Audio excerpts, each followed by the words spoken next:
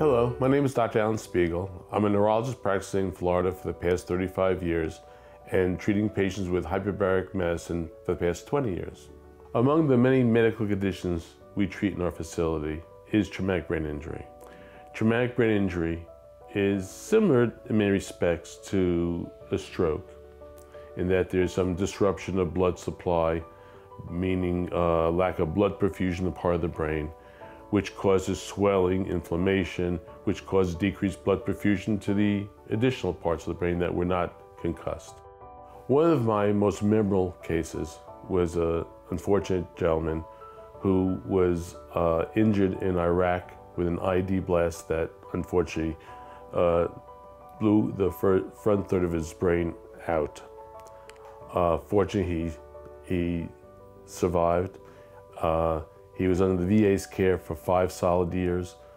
They did everything they could to get him better. They worked hard at trying to improve his ability to function. But unfortunately, after 5 solid years, he still could not move his left arm and leg, nor speak more than a handful of words. I was asked to evaluate him, which we did, and we treated him. And to make a long story short, after treatment with some added physical therapy, his ability to stand, walk, speak dramatically improved. When he came to us in a wheelchair, with unable to move one whole side of the body, able to get up and walk without any assistance at all, even get on his horse and ride off. We have videos of that, which is outstanding. He's our miracle. He is our miracle patient. And every day when we see patients such as him, it enlightens me, my office, my staff, with the findings that hyperbaric therapy is a miracle type treatment that needs to be considered each and every time you have either a minor brain injury or one that's more severe. I've had patients with minor brain injuries, we call closed head injuries. An example, last week I saw a young boy who was playing baseball and got hit in the head with a baseball. I've had, prior to that, high school students on a football team that got concussed. Brain hit in the act of playing football, knocked unconscious, and with that came confusion, headaches, brain fog, inability to sleep, nausea, all these things that are typical for concussion and post-concussion syndrome.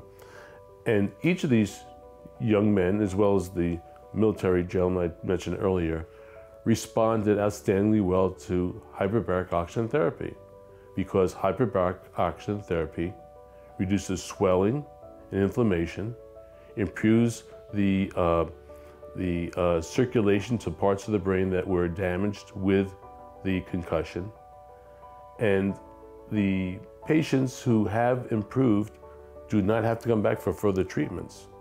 That is some of the positive things I can tell you about hyperbaric therapy, is that our successes are people we never see again. And the value that you get from a simple treatment with either a few sessions for minor head injury or a major head injury which requires a lot more, you cannot get from any other modality in the field of medicine. So when you're told that there's nothing else we can do for you, you've been through physical therapy, chiropractic therapy, all sorts of other types of treatments, and you still have remnant problems that are not getting better, and you're told by your clinician that, look, this is the way it's going to be, or it'll be better in 2-3 years, don't worry about it, which, by the way, that usually doesn't happen. Don't negate the thought that hyperbaric therapy could make a difference, because it will. We find that hyperbaric oxygen therapy is the fertilizer you put on the ground to make your grass grow. It's the fertilizer that makes your brain cells grow. And I want you to consider hyperbaric therapy not the last option for treatment, but actually the first. Why waste all that time doing things that just won't work? Hyperbaric therapy will make you better.